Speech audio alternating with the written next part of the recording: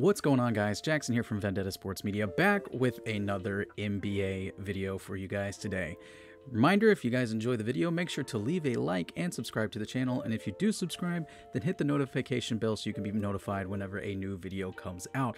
A lot of you guys that watch these videos, most of our videos anyway, NBA videos or other videos, you guys aren't subscribed, so please consider subscribing. If you stop by, it'd be greatly appreciated by all of us here at Vendetta. So a few weeks ago, I did a video on who I think would be the starters, or who I think should at least have been the starters for the NBA All-Star game that's coming up. And voting, I think, is fixing to stop for the NBA All-Star game, so that's why I'm kind of, trying to get this video out. So again, like I said, I had done a video about who I think should be the starters. Now I'm going to do the entire rosters. I believe there is 12 from the Western Conference and 12 from the Eastern Conference that should be able to get in. So I'm going to pick well, I've already picked 5 technically from each conference, so I'll run over those real quickly. If you want my major explanations onto why I chose the starters, link down in the description or popping up somewhere up here. I'm not quite sure what I'll do with it yet, but that video will be there, so go check out that video if you want a bit more in-depth detail onto why I chose the starters. But I will go over the starters real quickly for both conferences. In the Western Conference, I had Steph, Ja, Jokic, and LeBron as my starters, and I had Paul George originally there as that 5th starter, but with him being injured, I decided to go ahead and in this video choose a new starter for the Western Conference All-Stars, and I chose Karl Anthony Towns. I think he's having a pretty good season, and the Timberwolves, I don't know what I was fixing to say, lost the name for a second, but I think the Timberwolves have had a pretty good season so far. They were doing really well early on, then lost quite a few games in a row, and they hang in there for most games. Won some big games, won some bad games, obviously, but I think he's done a fairly good job, and I think the team as a whole has done a fairly good job. They probably haven't reached their peak, or what people think should be their peak yet, but yeah, I think Cat deserves to get that last spot as a starter probably. Again, still I could see where other people have arguments for other guys to go right there, but Cat was my fill-in now for the 5th starting spot in the West. For the Eastern Conference, my starters were KD, Giannis, Embiid, super easy, and then I had DeMar DeRozan and Zach LaVine. I think Zach LaVine should be good to go by the time the All-Star game rolls around, so I'm going to leave him there as the other starter, but nothing else to really go into there. Again, if you want to know in detail why I chose everyone, go to the video, link in description up here, whatever, talking about the starters. So now to go through the rest of the roster, I'll give just short explanations. I don't want this to be a terribly long video, kind of want to keep it short, sweet, to the point, so I'll say a sentence or two about why I think this person should get in. Also, these are in no particular order. It was just the first names that kind of popped to my mind, and when I was looking at, researching and everything on who I think should get in, and obviously, yeah, like the big names jumped out first for some of these. So no particular order. We'll start in the Western Conference. Getting the next spot, the 6th spot, the 6th person that I think should get in, just outside of the starters, is Luka, of course. Luka, that Mavs team is terrible without Luka, okay? They cannot win basketball games without him. There is no flow, no movement to their offense without him. The offense runs solely through Luka, and if other players are having a good game, it is because Luka is distributing the ball out there. He's also scoring, drawing a lot of attention from the defense. Get to see that on multiple nights when he plays versus when he doesn't play. It is a night and day difference between this team, and they are moving up the ranks in the Western Conference because Luka has been back, he's been healthy, and he's been playing tremendously. Probably won't get to be a starter. I know a lot of people are saying that he should get that 2nd starter spot instead of Ja, which of course, is fair. It's fair. I understand people got to go defend their guy, just as much as I got to defend my guy and my other guys. But Luka gets the next spot. Next, we got Donovan Mitchell. He should be back from concussion. I think he's in concussion protocol right now, and he should be back by the time of the All-Star game. Similar here, although it's kind of funny, Rudy Gobert calling him out. He didn't directly call him out, but he might as well have called him out at a press conference the other night. But Donovan Mitchell, definitely, he's having another great season. The Jazz are pretty much where they always have been the past like 3 seasons or so in the Western Conference. They've kind of dipped a little bit because Rudy Gobert has been out, and their defense has plummeted because Donovan Mitchell really doesn't play defense, which that's what Rudy Gobert was calling him out for. But it is what it is. He's still having a great individual season, so he deserves to get that next spot. Next, I've got Devin Booker. Obviously, key pivotal role in what Phoenix is doing. They're second in the West right now, or they're bouncing back and forth between second and first. It changes every night. So they're one of the top 2 teams in the Western Conference and one of the top maybe 4 teams in the entire NBA. Really good chance that they make it back to the Western Conference Finals, probably in a matchup against the Golden State Warriors. If I just had to go strictly on paper and what's been happening in the regular season on who would get in out of the Western Conference. Book, again, tremendous season, probably going to get in. Now we're going to get into some of my fun picks. My first fun personal pick, again, this is who I think should get in. It may not necessarily be 100% accurate on who gets in and who starts or whatever. This is just who I think should get in. If I was the ruler of the NBA All-Star game and only I had the power to choose who should get to play in the All-Star game, then these are the players that I think should get in. But first personal fun pick, Shai Gilgeous-Alexander, SGA. What a season he is having. He is turning into a star right before our eyes. I fully think that he can carry a franchise. That OKC team, they're super young. Lots of growth left in a lot of players. Josh Giddey looks like a hit. Lou Dort has been an amazing find. And I mean, everyone else is clicking well. It's like they're not there yet.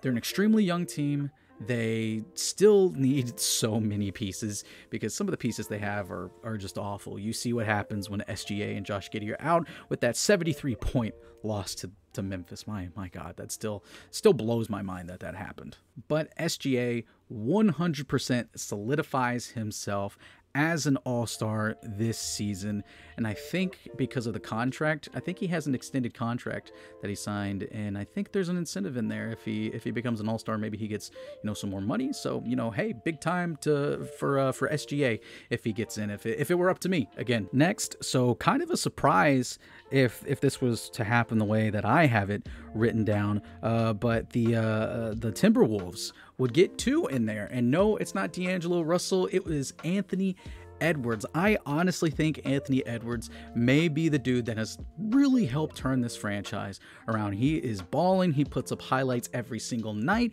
it feels like. And that's part of being an all-star too. It's not necessarily being the best player. The all-star game is about bringing the most electrifying players, to put them in one setting one night and to let them play absolutely no defense and drop almost 200 points apiece, it feels like. Definitely one of the ascending stars of the NBA. I think he can one of these days be a franchise leader, especially because there's some character questions around Karl Anthony Towns, around Cat, and D'Angelo Russell about being able to lead a franchise. And there may still kind of be around Anthony Edwards too. I mean, this is a guy that came in to the draft and said that he could leave it tomorrow for a rap career. Nonetheless, he's balling. And when you look at the list of people that are getting in, like, there's some people that are above him that maybe could get in, but I honestly think that you would need to play for the majority of this season. Like, I think what Ja has missed is probably the max. He's missed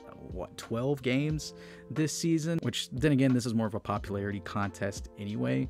So, but I still think Ant should get in. Probably my most controversial take for here in the Western Conference. The Eastern Conference was kind of easy. The problem with the Eastern Conference for me was narrowing it down to 12. In the Western Conference, it was really trying to expand it. But the controversial one here, but I'm going to show him some love, DeJounte Murray from the San Antonio Spurs. This is a team that is definitely not performing up to the Spurs way or what the Spurs are used to, but ever since DeMar had moved away, DeJounte Murray has grown as a player and as a leader for that organization, and I think he can be that dude. He's definitely going to be that dude. I mean, obviously people in the NBA are thinking he can be that dude, or he at least is starting to be that dude, because the 76ers reportedly early on in the season were thinking about trying to work out a trade with San Antonio to ship Ben Simmons to San Antonio, and they get DeJounte Murray and obviously some other pieces too. But DeJounte Murray was a primary piece that was supposedly a part of any talks that were going on between the two teams. And finally, I put him in here because I think he does get in. This is like the one pick where I honestly don't know who would be the last person. I thought about it for a little bit and I just really didn't know. So I threw Andrew Wiggins in there because I think he gets in. I think he does. Just the power that Golden State has, the fandom does, through the fan vote and through the media. I think he does get in, and he's having a great season. Don't get me wrong. Now if there were like maybe four or five people that have been really injured or are injured and out, that are above him, that would probably be more deserving to get in. You know, if they're healthy, then yeah, there's no way he's an all-star this season. But a sleuth of injuries and maybe another injury or two, maybe he's like chosen as an alternate or something if someone decides to sit out, if there's an injury or something. But I went ahead and threw him at 12 to just go ahead and round out the Western Conference. Now on to the Eastern Conference.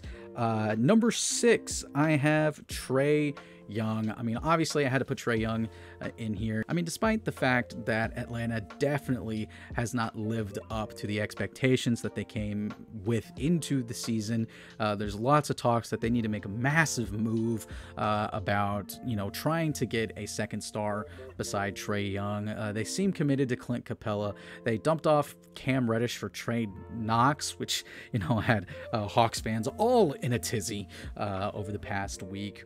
But, and you know, they probably should go ahead and try to find that second dude. I just, again, I don't know why you move off of Cam Reddish unless you plan on using Kevin Knox and that first round pick as part of a potential deal for someone. Again, I don't know. I won't spend too much time on it, but Trae Young definitely gets this 6th spot. Next, I've got Fred VanVleet. 100% deserves to be in the All-Star game. Past 2 months, it feels like this dude has just been on a roll, and I mean, there's nothing more that I could say about it. Are the Raptors good? No, the Raptors aren't really good, but VanVleet has been playing at an all-star level. There's a lot of guys that have been playing at all-star levels, and primarily in the Eastern Conference too. Players in the Eastern Conference on good and bad teams, there's always someone that is balling out night in and night out. It's not just like a general suckage from the teams. You still have one legitimate baller on even terrible teams, and the Raptors have one in Fred VanVleet. 100% should be in the All-Star game. Next, I've got Jason Tatum. It just feels like he's going to get in. He's like one of those players that I feel like is always going to get in. Regardless of what type of year that the Boston Celtics are having, Jason Tatum is going to be that guy that gets in. I left Jaylen Brown off this list. I'll go ahead and admit that. I just think he's missed too much time. Train, I don't know if you guys could really hear it, and usually my mic picks it up, but you know, I tried to. There it goes again. Yeah, but I left Jaylen Brown off. I think he's missed too much time. He's balled ever since he came back, and Tatum's numbers have kind of gone down a little bit ever since Brown came back, which is understandable. That's your second star right next to you. I just think he's missed too much time this year, so I left him off. JT gets in, and no one else from the Boston Celtics gets in. So these next two are kind of a surprise. Well, first off, I'll go ahead and put this name out there because I put him at the bottom of the list. Again, this is not in any type of order, but James Harden, I think obviously it has to get in. I think the power of Brooklyn, I think the power of his name, and then the fact that he is having a pretty good season, and the Nets are up there. They're always 1, 2, 3, somewhere around in there in the Eastern Conference standings, and he's played tremendously alongside of KD, but even with Kyrie back, I don't think it's going to make too much of an impact on Harden here going down the stretch, especially with voting ending fairly soon. I still think that James Harden gets in. So these next 3 are pretty big. Big as in a sense that I 100% think that all 3 of these dudes should get in, and the last one that I'll have, if he doesn't get in, then I'm going to be really upset. But probably the biggest surprise outside of the Timberwolves on my list, having 2 players get in, the Charlotte Hornets, I feel like have 2 players that have legitimate claims to get into the All-Star game. That is LaMelo Ball and Miles Bridges. The Hornets are fighting for a playoff spot right now, a little over halfway through the season, and it is because of these two players that they are in any position at all to make a run in the playoffs, or just to at the playoffs in general, of getting into the play-in. Miles Bridges has taken a massive leap, both figuratively when you talk about his basketball game, and physically, because the dude is freaking jumping out of the gym, and it's the Showtime Hornets. It feels like, with LaMelo Ball at the point. Miles Bridges is up to averaging over 20 points a game. He's averaging over 7 rebounds a game too. So he's a 20-7 guy. That's all-star material right there. And the same with LaMelo Ball. He's also averaging close to 20 points a game, and he's averaging over 7 rebounds a game, along with almost 8 assists a game. So LaMelo definitely should get in, and I feel like Miles Bridges has an excellent case to get into. So give me the tandem out of Charlotte as getting in to the All-Star game. And now the final one that I have on here, he's a player that I have absolutely fallen in love with this season, and that is Darius Garland, point guard out of Cleveland. 100% this guy should get in. Absolute baller, okay? Especially ever since Ricky Rubio went down with that injury, which Ricky Rubio did an amazing job stepping into a leadership role when Colin Sexton went down. But now that Sexton and Rubio have gone down, it has been Darius Garland that has held this team together. He is the glue that is holding this Cavs team together, if I can find my words, holding this Cavs team together, and has them at the middle of the pack in the Eastern Conference, when 99% of the NBA, including myself really, didn't give them the light of day and didn't give them the respect that they've probably earned over halfway through the season being in this point. That's not necessarily a fluke. Barring any type of drastic injury, they're going to be a playoff team. They're not even going to be a play-in team. They are a solidified playoff team, and that's big for the Cavs. And I know they've got other players that are fantastic as well. But Darius Garland 100% deserves to be an all-star this season. I feel like we got this nice mix of old and young, the stars that are moving out and the stars of tomorrow, all mixed together here in this all-star game. It's so hard because you have to leave off like Chris Middleton, you have to leave off Jimmy Butler, Bradley Beal, Jeremy Grant, for what it's worth. He's having a pretty good season despite being on one of the worst teams. I don't know if I'd call him the worst team, the Detroit Pistons the worst team, because the Houston Rockets exist. They're probably the worst team. The Pistons might be the second worst team. And I have to think on it a little bit more. You know, I could easily see even Tyler Hero getting in. I know a lot of people, you know, have the hots for him in NBA circles. He's all right to me, but it is what it is. Anyway, guys, what do you think of my list? Is it a W? Is it an L? Do you think it's You think it's some W's and some L's? Let me know in the comments section. Did I leave anyone out that you think should get in? Did I put someone in that you think shouldn't be in the All-Star game? Let me know. But anyway, guys, thank you so much for watching. Again, if you enjoyed the video, make sure to leave a like and subscribe to the channel and hit the notification bell so you can be notified whenever a new video drops. This is Jackson Law from Vendetta Sports Media, signing off, and I'll see you guys next time.